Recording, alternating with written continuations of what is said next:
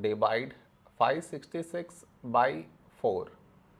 To do this division, we should frame it in this way. 566 here, 4 here. This is your step 1. Next, here we have 5, here 4. A number close to 5 in 4 table is 4 ones 4. Now we should subtract, we get 1. After this, bring down the beside number, so 6 down, so 16. When do we get 16?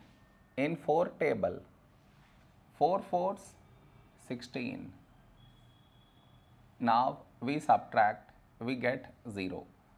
After this, bring down the beside number, so 6 down, so 6. A number close to 6 in 4 table is 4 ones 4. Now we subtract, we get 2. No more numbers to bring it down, so we stop here. This is our remainder, this is our quotient.